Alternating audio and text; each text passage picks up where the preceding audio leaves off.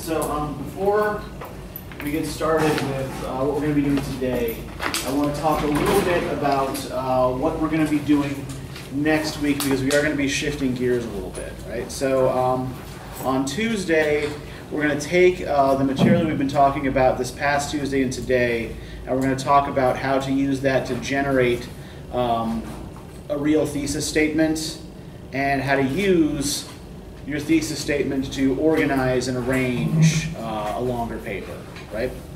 We're going to be moving then from doing some readings in philosophy, right? I'm going to be giving you some philosophy essays. I'm going to be splitting you up into groups, and each group is going to have to explain and defend their particular philosopher's position, right? Each of the 4 philosophers that you'll be given will be talking about the same basic thing, but their attitudes towards it are different, right? So you are going to be trying to tell me and the rest of the class why your philosopher is right about this, whether you actually agree with them or not. And the groups are going to be consistent throughout, right? So you'll always be working with the same people. So what I want you to be doing, right, is rotating different roles in the group so that everybody participates, right? So that everybody has a chance to. I'll tell you what sorts of things I want you to be doing when we get a little bit closer to it. And the goal of these is going to be to produce short reflection papers, right?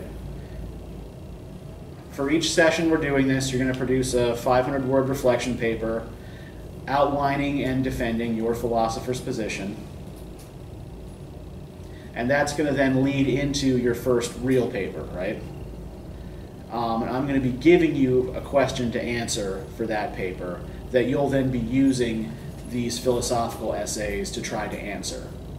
So it's going to be an argument using sources, but they're going to be sources that I've given to you. Okay, so does anybody have any questions about any of this yet? I hope things will become a little bit more clear when we get closer to it. Yeah, Nick? Do we choose who's going to be in our group? No. I will assign groups. And, you know, if it turns out that certain people simply can't work together, you know, then come let me know and we'll see if we can rearrange things. But, yeah, I will be picking your groups. Mostly because I've been observing you long enough to note who's already, who in the class are already friends and who are not. And I find that it's generally more productive if you're working with people that you don't really know all that well yet. You'll be fine. Any other questions? Okay, great. Then we're going to start by revisiting an image that I had you guys pick apart a couple sessions ago. We're going to do something a little bit different with it this time.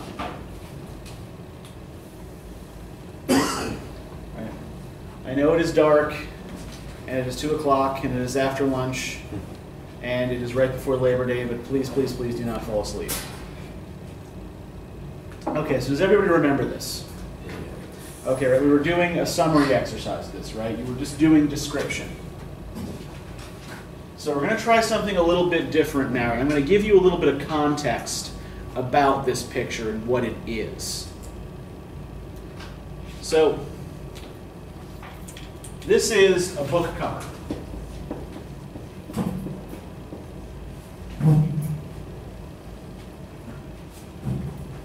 The novel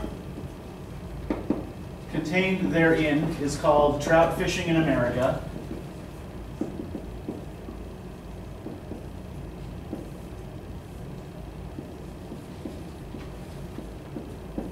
It's published in 1967, and I'm going to give you just one more piece of information about it. The location for the photograph is a famous park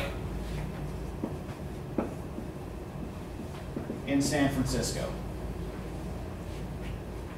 So here is what I want you to try to think about as you look at this. Right, first, what is the rhetorical purpose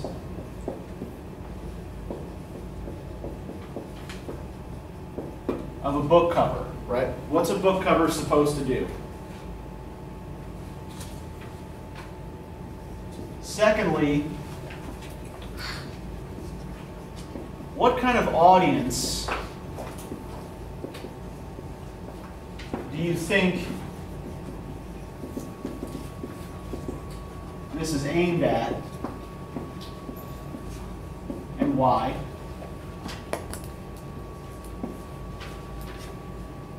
And the third thing that I want you to do is simply look for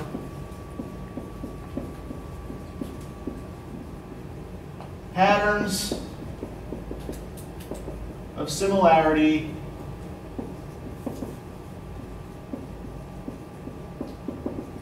binary oppositions, and anomalies, right? So anomalies are things that don't seem to quite fit or that seem out of place, right? So we can pick one thing out pretty much immediately here, right? What do we usually expect to see on the front cover of a book? Pardon? The title. Yeah, we expect to see the title, right? And what else? The author's name, right? So what's missing from this? Words. Yeah, there are no, I mean, there's a little, bookseller's mark at the corner, right? But yeah, there's no title, and the author's name is not present either, right? So think about what that might have to do with the way this cover is being presented to us, or how this functions as a book cover, right? All right, so once you think you have answers to any of these basic questions, right, then just feel free to speak up. It might actually be best to do number 3 first. And keep thinking in terms of this context that I've given you, right? When this was produced, where it was produced, and what it is.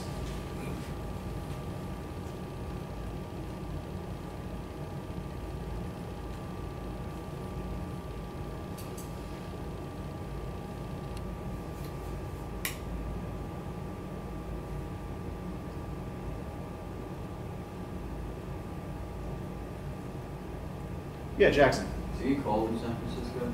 Pardon? Does it get cold in San Francisco? It does get quite, it's cold and wet.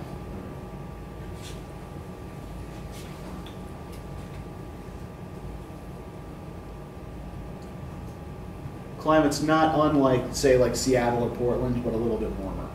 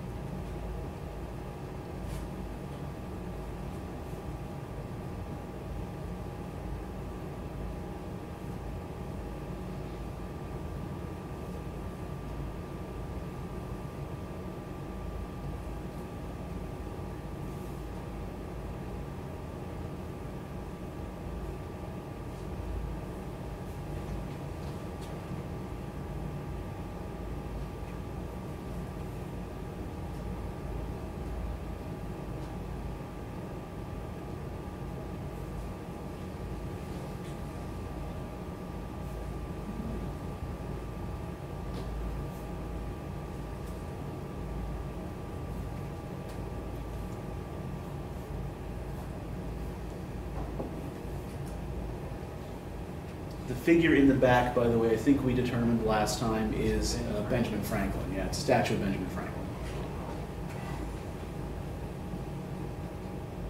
Can you answer the first question? Yeah, sure, absolutely. I would say purpose of the book covers for someone to pick the book and open it. Yeah, draw attention. Mm-hmm. Yeah. Well, yeah. Essentially, yeah. What does the publisher want you to do? But Yeah. The publisher wants you to pick the damn thing up, right? Open it, see this is interesting, and then go pay for it, right? It's an advertisement for the store. Exactly. It's an advertisement. Well, it's an advertisement for the book anyway, right? Does this look like the advertisement for a particular story? Not fishing. Yeah. It doesn't appear to have anything to do with fishing, right? maybe it's a metaphor. Yeah. But if it is a metaphor, is it a metaphor that we have enough information to unpack? No. No, yeah. So if it is a metaphor for fishing in some way, or if fishing is a metaphor for this, we don't have enough to go on, right? I feel like the cover succeeds because it will make us look either at the back, like the Yeah. side of the book, or open the book to see what the title is. At least we'll want to figure out, right? Okay, what is this called and who is the author, right? So leaving off that basic information in and of itself is a strategy designed to get you to pick up the book, right? Now, what about the general visual presentation here? Right, so it's a famous park in San Francisco. The year is 1967. The photo's definitely a lot older. Ol- Like it was taken in a much older time, and it's weird that they used that picture in Okay. particular. Older than now or older than No, 1967? not older than 1967. Okay, what makes you think that this photo is from an older period than 1967? The grain of the photo and the way it looks and the way they're dressed. It's also the yellowing of the image as well. Yeah, well, I mean, have you ever picked up a book from the 60s? Yeah, I mean, the yellowing actually happens pretty late. I've got, books that I bought as a student in the 90s that are yellowed like this. So yeah, the yellowing actually happens pretty quickly. So what I would suggest is, think instead about what this might say about the sort of people they'd be trying to reach in 1967. Hippies. Why would you say hippies, Ezra? Just outdoorsy. Okay, it's outdoors, right? Yeah.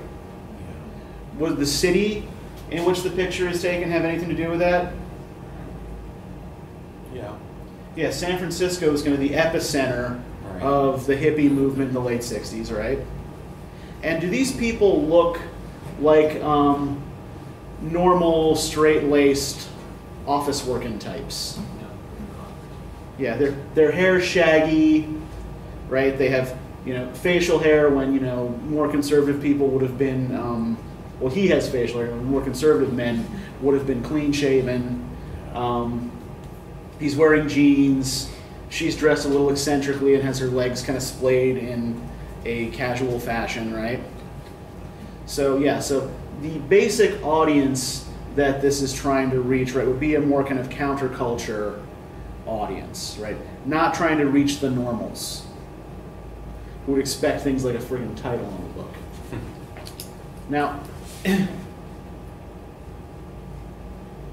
which one of these figures do you think is the author, if either of them is the author? Man. Why would you say the man is the author, Ezra? This is the dominant figure in the picture. What makes him dominant, though? What features make him appear dominant? Standing. Okay, he's standing, she's sitting, right?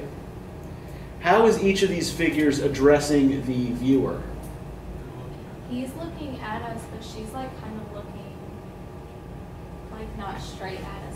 Yeah, she's squinting and looks like she might be kind of looking off to the side, right? He's looking right at us, right? Hands relaxed behind his back, all that, right? In a kind of confident posture. Yeah, so if one of these figures is the author, probably him, right? But is there something, if one of these figures is the author, is there something weird about having two people on the book cover? if you look at the author photo in a book, if it's only one person wrote the book, right? Do they usually have another person in the picture with them? So that in and of itself is kind of weird, right? That would be another kind of, anomaly. Can we determine anything about the relationship between these two figures? Well, does the picture give us enough information to say that? Yeah, unfortunately, we don't have enough evidence to make that kind of claim, right? There are a man and a woman appearing in a picture together, but we don't see either the hands, so we don't see wedding rings, right?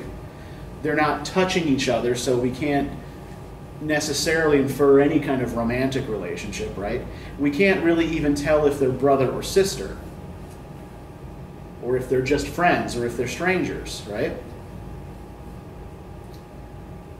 What is the only thing what is the only thing we can say for certain about the way this relationship is depicted in the picture?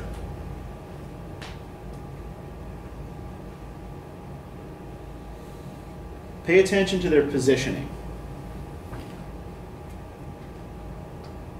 The man is dominant over the woman? Yeah, that the man is standing over her, right? So the only thing we can infer is that she is subordinate to him in some way, the way the thing is depicted, right? Which would be interesting, like, in light of the hippie nature of the picture as well, right? That, yeah, they might be hippies, but they are still replicating certain conservative traditional gender roles, right? In fact, the way she's kind of sitting at his feet makes her seem almost like the disciple listening to the guru, right? Now, what about the Ben Franklin picture looming in the background? Why is that there? Why is that positioned in relation to these two figures the way it is? Why has the photographer made sure to get that in the shot? To establish the location. Okay, it establishes location, right?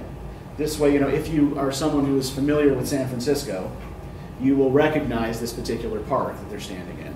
It's like, oh yeah, there's that Ben Franklin statue. Yeah, I know where that is. Why else might they, why Ben Franklin specifically?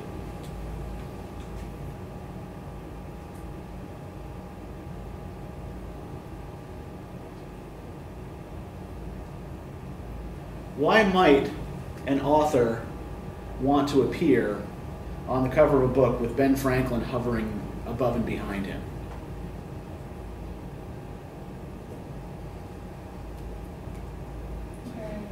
His intelligence to founding fathers. Yeah, there's a level of comparison there, right? And I think the background placement here, right, is supposed to indicate like an influence hovering behind, right? Placing himself in the same tradition, right? I am in the same tradition of revolutionary American letters as Benjamin Franklin, right? So that is what that is. Whether you pick that up or not depends on how well you're reading the context. But that's one could argue that that's what it's meant to signal, right? That here's an American author in the vein of Benjamin Franklin. Now, if I were to we already talked a little bit about how we can't make claims that we don't have sufficient evidence for, right? What if I were to say that these two individuals are members of a bizarre cult that worships tentacle monsters in underground temples? Well, you can't disprove it, right? But there's nothing in the picture to suggest that, right? So any interpretation that you come up with of any object or any text has to be, on the one hand, supported by the evidence, right? And it also has to be plausible. It has to be something that another reasonable person could see in the picture, even if they don't necessarily agree with your interpretation, right? So, basic rule of thumb here when interpreting anything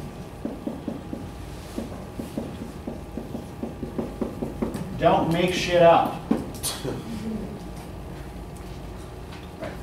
Make sure that it's actually suggested by evidence, right? Supported by evidence. Okay, so we're going to try something a little bit different that I will help you through. I have some song lyrics here. This is a song by a guy by the name of John Prine. And as you are reading the lyrics and listening to the song,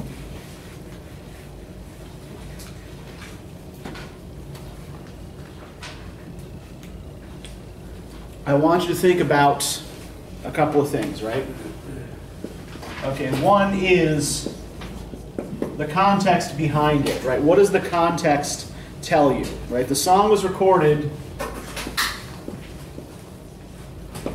in 1971, and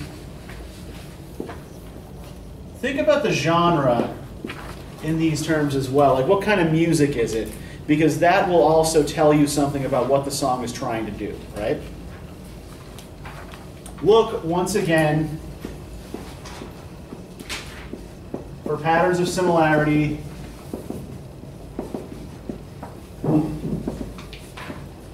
Binary oppositions. And anomalies. And once you've gone through and done that, right, then we will try to work together towards generating one or more claims about the song, right? So just follow along with the lyrics while I play the song. You can, by the way, write on the sheet that I gave you. I don't need those back. While digesting Reader's Digest in the back of a dirty bookstore, a plastic flag with gum on the back fell out on the floor. Well, I picked it up and I ran outside, slapped it on the window shield. And if I could see old Betsy Ross, I'd tell her how good I feel. But your flag gal won't get you into heaven anymore. They're already overcrowded from your dirty little war. Now Jesus don't like killing, no matter what the reasons for. And your flag gal won't get you into heaven anymore.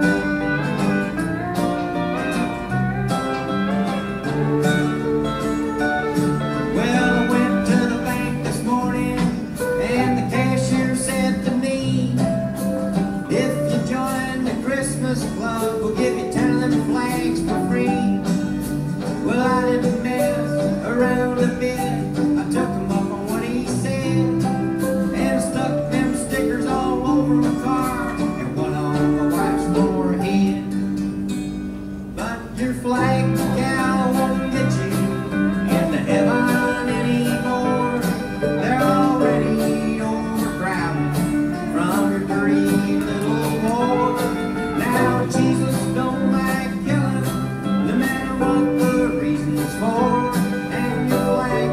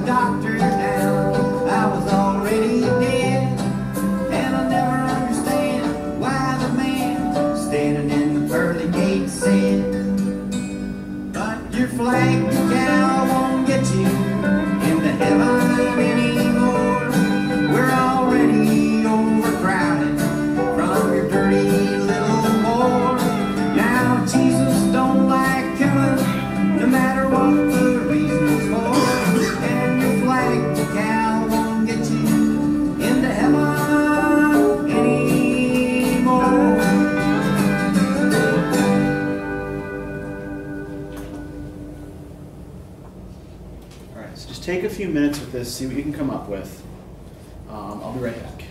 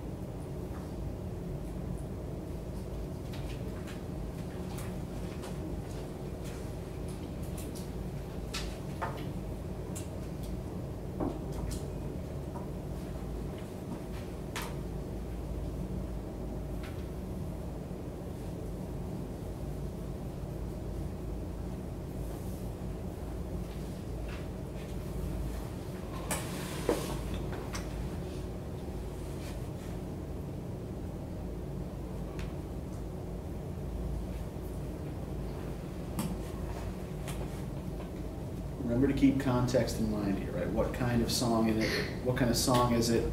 How typical is it of that particular genre? And when is it recorded, right? What historical events or whatever might it be referring to?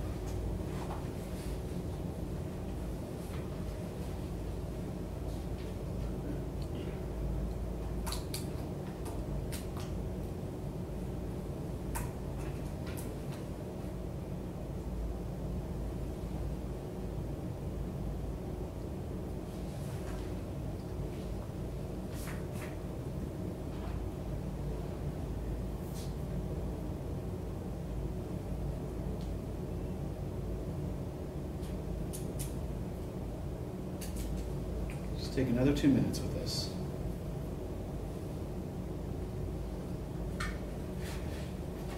Go over it, make sure you're catching all the repetitions, all of the oppositions.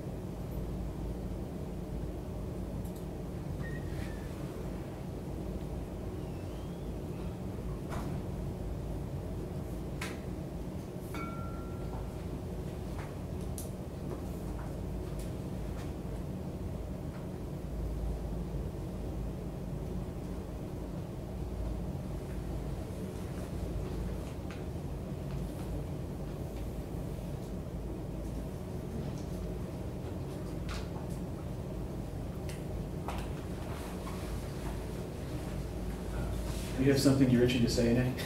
Yeah, I wrote a whole page. Okay. Okay, so shoot, what do you got? So the genre of the song is, I would say, a low-key parody of country music.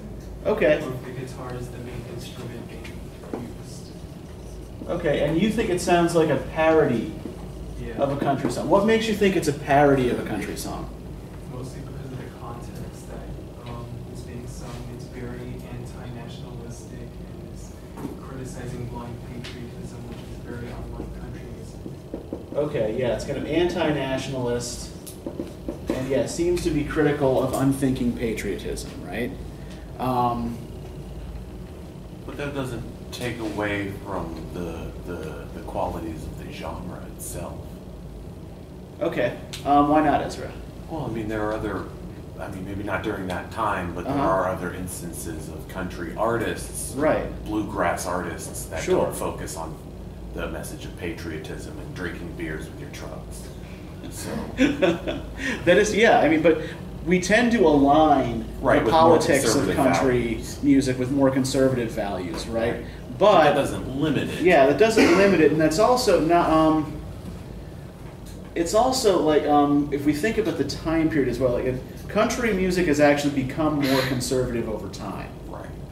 There is a fair amount of country protest music, like particularly from the 60s and 70s. And I think if we locate it in this particular time period, that'll tell us a little bit more about what's going on. But I think you're right. I don't know that it's necessarily a parody of a country song, but yeah, it is. The values are a little bit left of where a country song's values usually are, right? 1971. What does that tell us about what the song is concerned about? The Vietnam. Yeah, Vietnam War. And what do we know, if anything, about the Vietnam War? Americans did not support it. Yeah, it was not a popular war, right? It had A lot of civil unrest. yeah, iffy popular support. There was a lot of civil unrest at the time, right? Pardon? Didn't they have a protest against state or something? Like, not, wasn't it state? There was a protest. Yeah, they're right. I think yeah, that there was in Yeah. 1970. Right. The Kent State shootings, right? A group of National Guardsmen fired on a group of student protesters who were protesting. They weren't specifically protesting the Vietnam War. They were actually protesting the war's illegal expansion into Cambodia, right? But yeah, so there is a lot of civil unrest in very, very recent history over this particular conflict, right? And in fact, how does the lyric refer to the war? Very Dirty little war, right? Yeah. Heaven's already overcrowded from your dirty little war. Is this the only use of the word dirty in the song? Yeah. While digesting Reader's Digest in the back of a dirty bookstore. Now, what does he probably mean by dirty bookstore? Literally, they're like Dusty. Could be literally dusty, right? What else might he mean? So bookstore, like maybe sports store. Dirty bookstore would be like an adult bookshop. Oh. Yeah. So he's sitting in the back of a porn shop reading Reader's Digest, which is a weird place ironic, to be doing yeah. that, right? Yeah, yeah. Maybe But it'll be a little- yeah, but there is a point to it, right? He's associating that dirty with the dirty of the war, right? I wonder if that talks about, like, or if it purposely related to,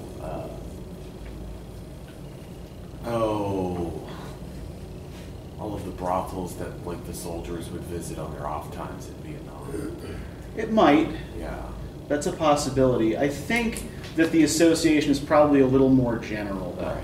I also feel like this comments on the type of stereotype that he's targeting. He's in a dirty bookstore, but he has a wife.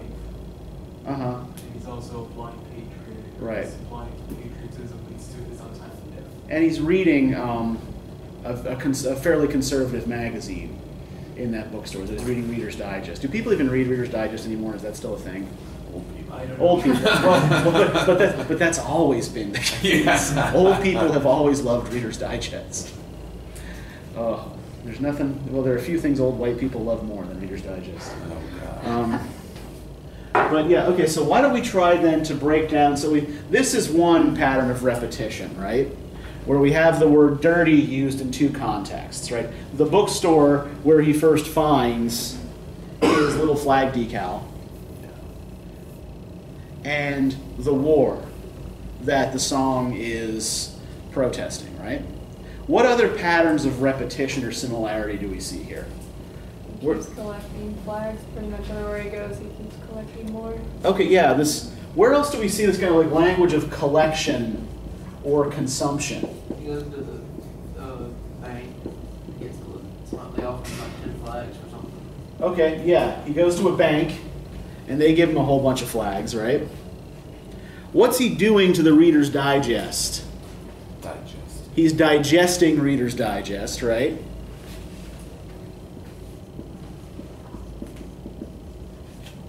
What else in the song? Where else do we see like a pattern of consumption here? You said like heaven's consuming people because of the overcrowd.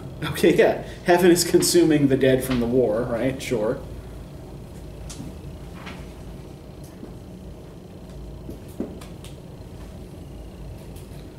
What does he do with these flags that he's getting? He sticks on one shield. He sticks them mostly on his windshield, right? Where else does he stick them? Wife. Yeah.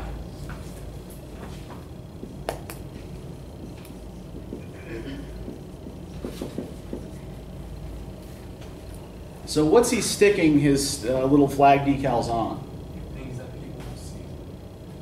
Things that people will see, right? Things will be openly displayed, right? How else are these things related in this guy's mind in all likelihood? His property. They're things he thinks he owns, right? They're things he thinks of as his property. Right? So, this is mine, stick a flag on it. This is mine, stick a flag on it. My wife. Right? So, not only is he consuming and collecting flags, right? He is also using them to display ownership.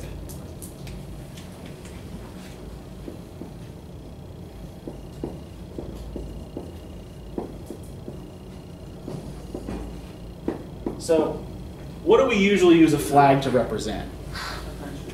Yeah, a flag. A flag is it's a piece of cloth that symbolizes a country. It has the emblem of a country on it. So we typically use it to symbolize, right, a particular nation's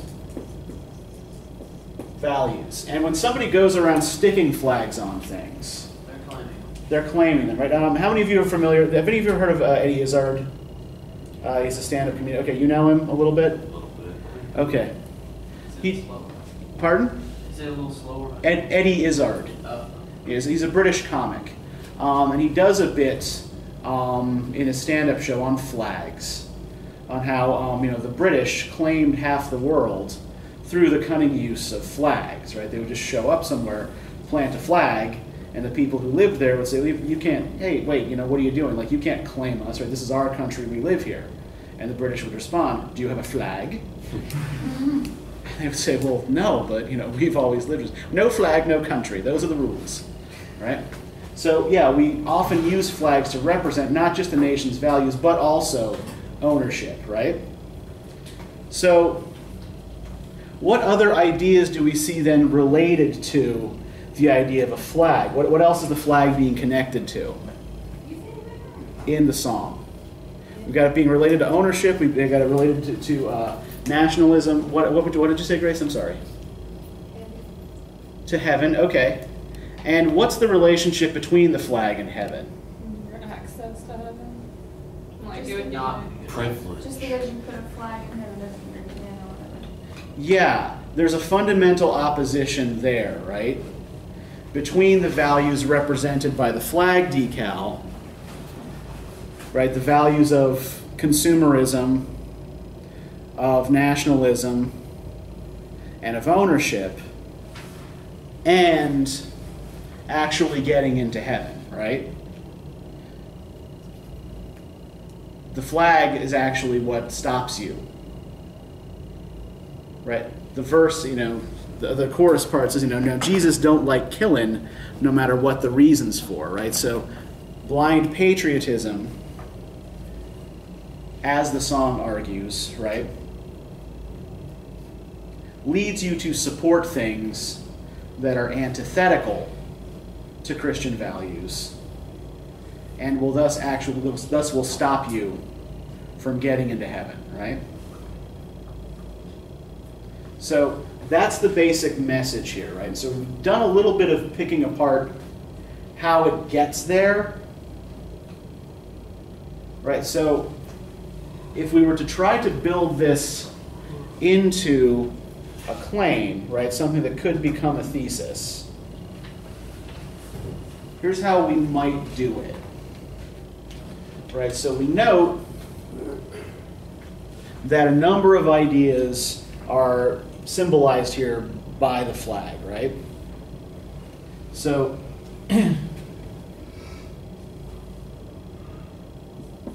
we could say that the song attempts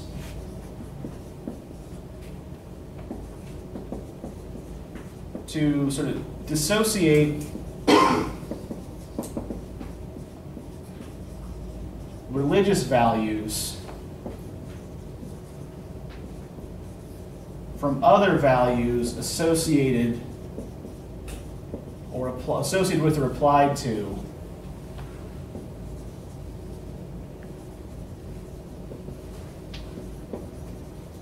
the American flag by pointing out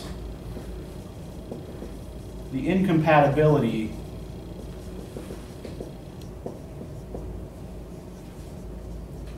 of warmongering and consumerism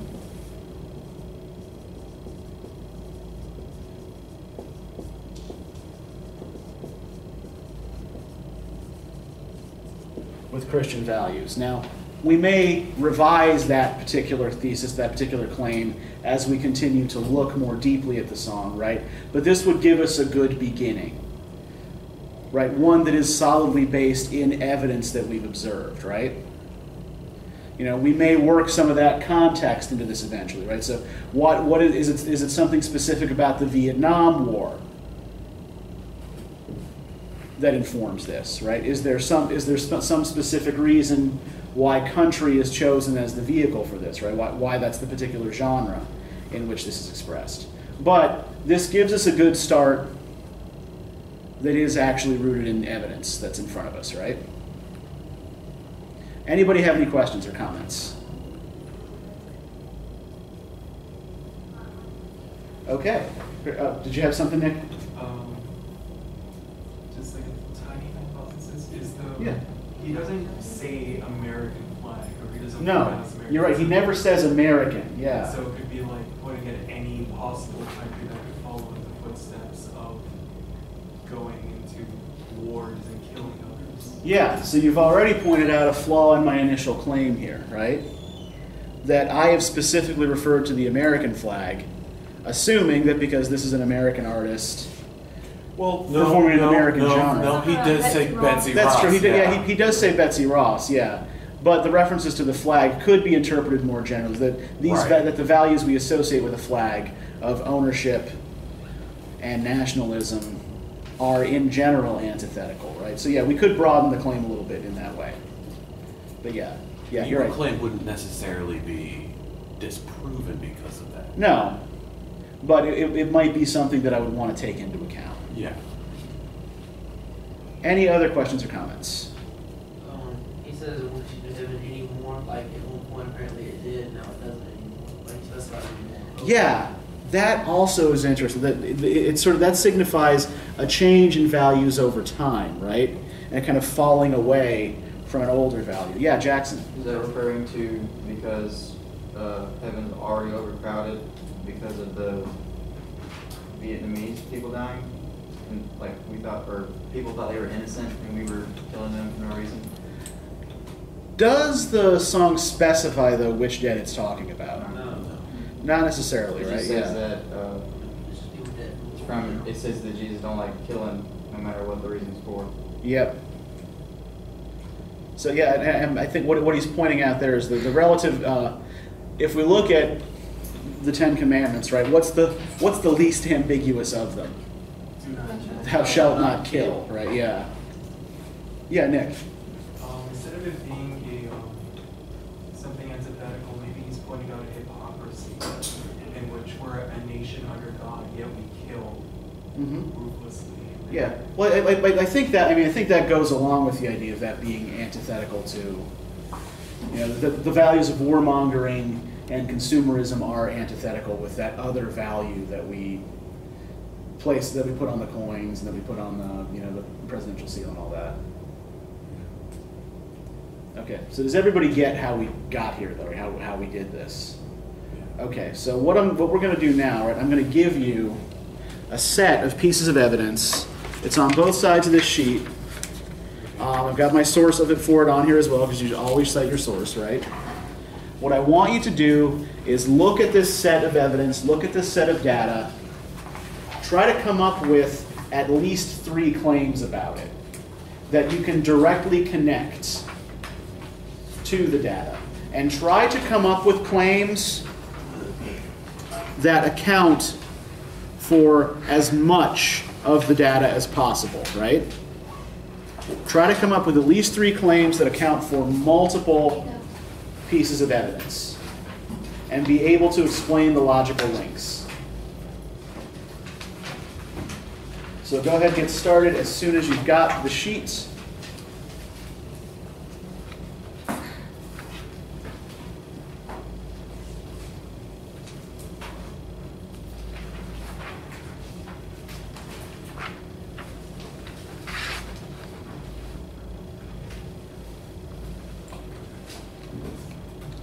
We do have enough, right?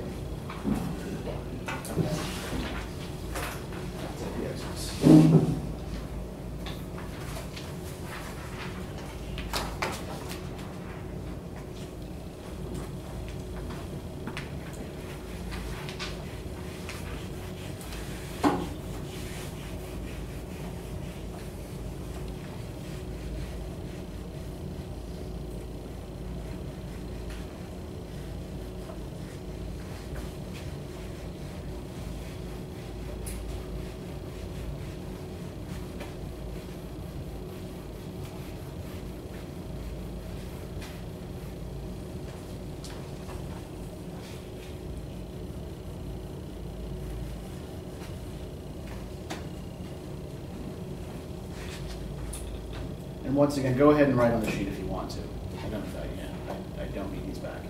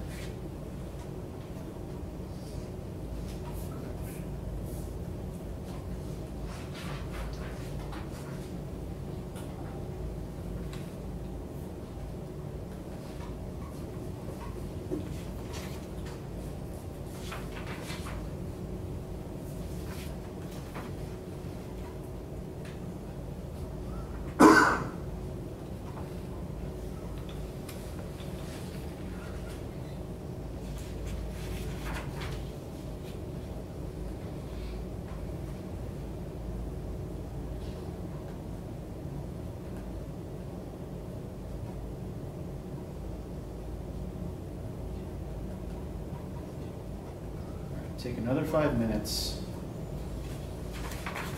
If you haven't come up with any claims yet, try to do so, right? And try to rank the claims that you do come up with in order of strength, right? With the strongest being the one that accounts best for the most evidence.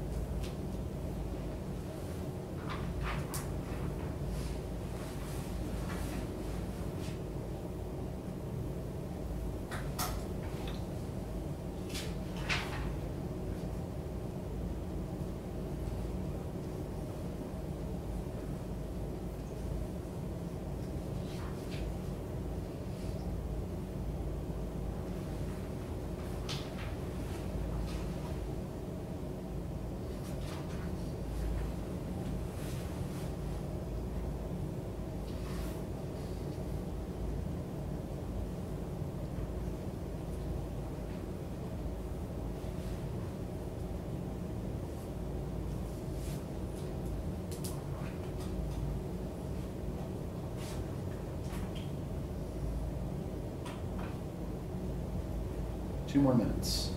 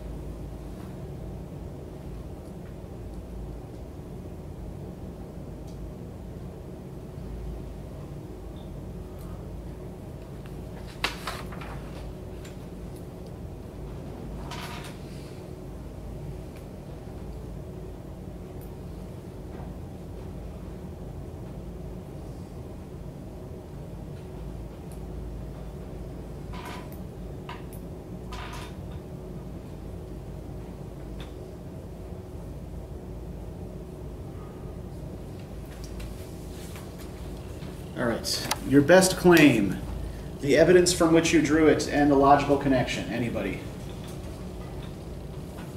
I said that cars provide for changes in infrastructure for America. Okay, that cars have clearly driven changes in the way we build. Okay, what's your what evidence are you using to make that claim? I looked at where it said that newer American towns are built in a way that would require like a car for speedy travel because they're not built in grids. Okay. It's with the longer roads that file out into a single road. Right. Okay. And then I said that homes before 1950, so I'd assume that cars were not prevalent among Americans. Mm-hmm. So Or certainly less so, right? Okay. Yeah. So they didn't have garages or carports attached to their homes. Mm-hmm. And then it said after 1950, neighborhoods had less sidewalks, so I assume less people are walking because they were driving. Mm-hmm. And then it said that suburban neighborhoods rarely have public transportation. And I said they're built in a way that people would drive cars that live in those neighborhoods. Right. Yeah. They're built in right. So you used that evidence to determine that these neighborhoods are built in ways that make it difficult to get around if you don't have a car. Right. That tend to assume that the people who live there are going to have cars. All right. Good. Who else? Yeah, Nick. Suburban living areas have been built in such a way to maximize population density by clustering full family houses together. Okay. There is one kind of wrinkle I'm going to throw into that, though. If we look at suburban neighborhoods, typically, what kinds of houses do we find in suburban neighborhoods? Usually like 2-story houses. And how many families can you usually live in them? One. Just one, right? Whereas in an urban neighborhood, you can build upward, right? You can build multi-story buildings that may not be as wide or on as much land as a one-story family house, but where you can have multiple families living in the same building, right? So if we're talking about efficient land use for increasing population density, which is going to be better? Yeah, you can actually fit more people into an urban neighborhood than you typically can in a suburban neighborhood. And that may not have been entirely clear from the set of evidence that you were given. What else? What else you guys got? I said after World War II, both American technology and American living arrangements co-evolved at a fast enough rate to shift America from more conservative values to more like a modern day values. Okay, what do you mean by conservative and modern By values? conservative, how they used to, like, instead of shifting away from centralized downtowns and shifted away from the grid setup to more of like the cul-de-sac setup. And Okay. They also said before 1950 they really had garages, and now they really had sidewalks after 1950, which is like the cars coming on. Okay. And then Okay. So I think I agree with your basic premise, right? I think your basic reading of the evidence is good, but I would quibble a little bit with the wording because I don't know if there's anything necessarily conservative about centralized downtowns, right? I think you're putting political implications into something that doesn't necessarily fall along a conservative liberal dichotomy, right? So what I might do in your cases, right, is talk instead about the replacement of small towns with suburban neighborhoods, right? So yeah, I would place it more in a suburban versus small town dichotomy. But otherwise good reading of the evidence, yeah. Anybody else?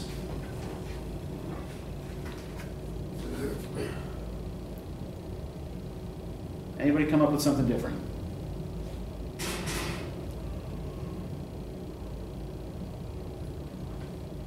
One more and I'll let you all go home, okay?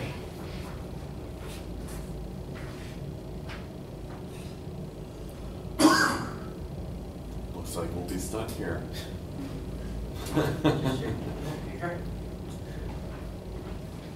Just one more volunteer, come on. Like suburban areas kind of focus more on like keeping traffic out of like living areas. Like, Okay. with like separate like liquor zoning laws, Uh-huh. and them also building like new construction in their areas, like near their neighborhoods. Right. Whereas urban areas don't care, and they just want as many people as possible. Right. Well, and yeah, when we think about sort of like urban density as well, right? You know, if more people are getting around on foot, does it matter too much if things are clustered close to each other? It's actually an advantage, right? Yeah, exactly. If the school and the hospital and the shopping area and the restaurants are all right in one place, if people are mostly walking to get around, that's good, right? You want that. But yeah, so why wouldn't people, it seems paradoxical that people like wouldn't want to live near a school and near a hospital, right? But why don't they in a suburban neighborhood? Right. Yeah, because it increases traffic, right? So yeah, good. That, yeah, actually, yeah, really good claim, good reading the evidence. All right, so you guys can go now, right? Enjoy your weekend. See you on Tuesday.